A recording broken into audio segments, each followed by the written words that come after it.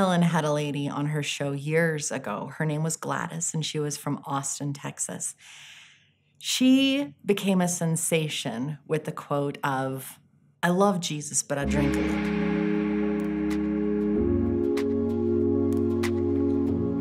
It's really adorable, really funny, made a lot of people laugh. I love Gladys. She brings me joy. I had a very Mormon upbringing. Drinking very off limits, among a lot of other things. And after a few major life changes, I decided that it was time for me to move away from the church.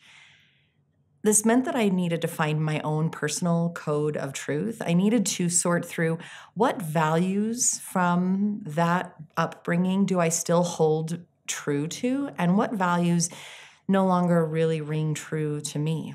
What do I want to keep? What boxes do I want to stay in? And what ones do I really want to let go? I hold no anger or malice or bitterness towards that church. In fact, I'm an open book. You can ask me questions and I will truthfully answer them with the knowledge that I have. And I actively encourage people to find an understanding. It seems like I've kind of found my niche in that aspect. One thing I decided that I wanted to explore a little bit, it had been such a forbidden space, was alcohol. I had this kind of negative judgmental attitude towards it because that's what I had been brought up with. And yet in the same aspect, I was very curious. Why was it such a negative thing, and why was it so forbidden? And yes, I had a little bit in high school. I don't know many people who didn't actually sneak a drink here and there when the opportunity came. And yet, as an adult, to have the freedom of choice to explore it, it was a completely new frontier, and I was really excited to play around with it. So my gateway was initially the tiki drinks, those sweet, fruity, mixed drinks that go down really easy. They don't burn, and they're just fun. And I liked how free and open I felt. My filter was kind of gone, and I felt way more relaxed around people, and I didn't hide myself quite so much. And that was the effect of the alcohol. After a while, I branched out to wines, and I loved the bubbly, sweeter white wines. And then I learned about cheese pairings and a little bit of a dry red with a cheese. My mind was blown with the way that the dry red would play with the creamy cheese. And that whole phrase, "you want a little cheese with your wine?" Absolutely, let's play around with it.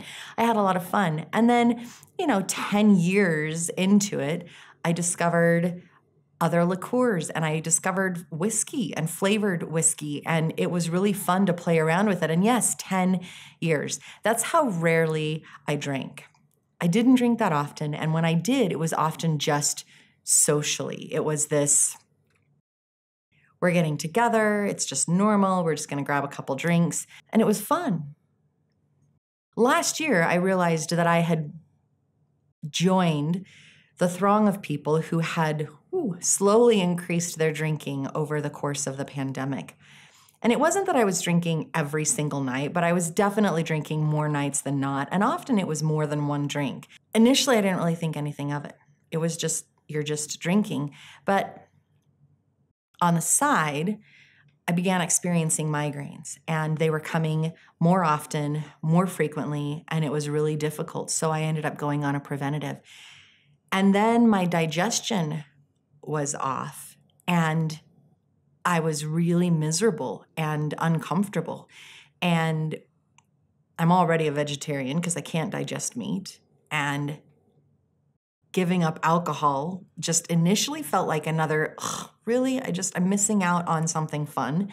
And I didn't really want to do that, but my husband suspected that alcohol might be playing a part in my digestive issues. So I had gone on a probiotic, and I had gone on some digestive enzymes to try to help me be okay and level out. And on the one hand, they were working, but it meant that my pile of pills and supplements was just growing because of what I was putting into my body and doing. So I decided to give up alcohol. I decided to be a non-drinker and see how that worked. And in the beginning, it was awkward. The responses ranged anywhere from, "What? Why? Really? That's okay. Well, whatever," to nonchalant, "Don't really care, not a big deal." I did have to put in boundaries.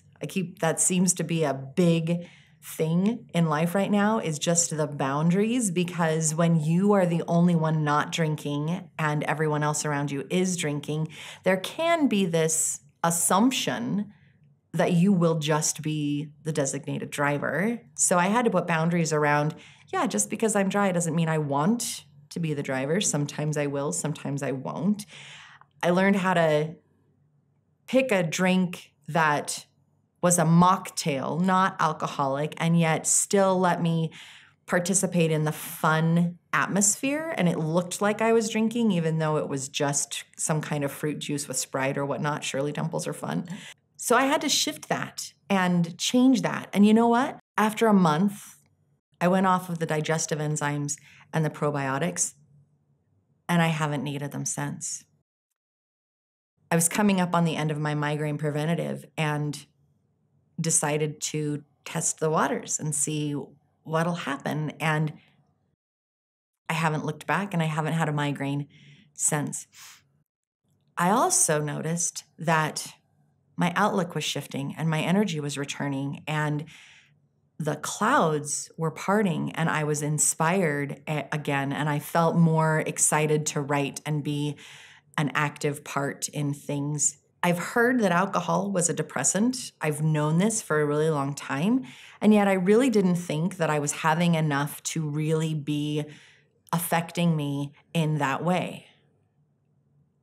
And yet it was. It was there. So I grew up being told that it was wrong. And it was one of those rules that was kind of like the because I said so rules. One of those rules that really kind of pisses you off because I said so is just frustrating. It's just annoying.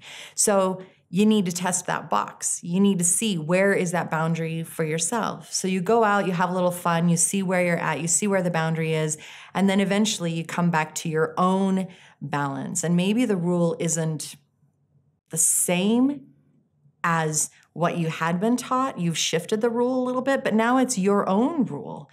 So I've decided I'm done with alcohol. I feel so much better without it. I feel so much clearer without it. It's now been 4 months, 5 months, 6 months. I don't even know anymore. No, that's not true. November. The 1st of November is when I stopped. And I feel fantastic. I feel great. I don't want to go back. So now instead of a rule, it's a choice.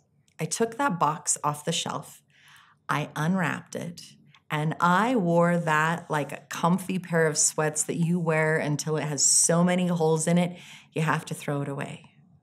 So I had to let go of my comfy sweats, and yet I am so much more comfortable in my new pair of sweats because I got to choose it. I got to actively embrace it and say, this is my rule, not because they said so, but because I said so. I bucked against the system, I explored it a little bit, and then I created it as my own rule, my own truth, my own acceptance of where I want to be at and what I want to do. Have you ever bucked against a rule only to discover that it's actually something you want to embrace and you want it to be a part of your own thing? And how can a shift in perspective about a specific guideline help to shift your own personal energy and excitement? As a side note, since writing this musing, I've had multiple people talk to me and kind of slyly say, oh man, I think I need to give up alcohol. And they don't know that I have. So I let them know, well, I have, and my digestion's better. I don't have my migraines, and I'm feeling a lot better. So for my own health, I think it's great. And they push their drink off to the side and they don't drink anymore. I do want to say this. You do not have to be an addict to give something up. Once you recognize that something is not serving you, is maybe harming you a little bit better than it is helping you, it's great to reevaluate what you're doing and what direction you want to go. In this instance, it's alcohol for me. I wasn't necessarily an alcoholic, and yet I recognized that it wasn't serving me and decided to test and see if it was better for me and my body and my being to let it go. There are lots of things throughout life where we might come up against that. In the same aspect, there are a lot of things that we can be addicted to. And if you are addicted, whether it's drugs, alcohol, or other things, I strongly encourage you to find the help that you need to live a better life, to break that addiction and be able to feel free and find joy and part those clouds in your life. We do have links to resources in the description of this video below, and I really sincerely hope that you find the help that you need if that is where you're at. I'm not the only one. There are a lot of people that are finding that things are just brighter and clearer without that added something.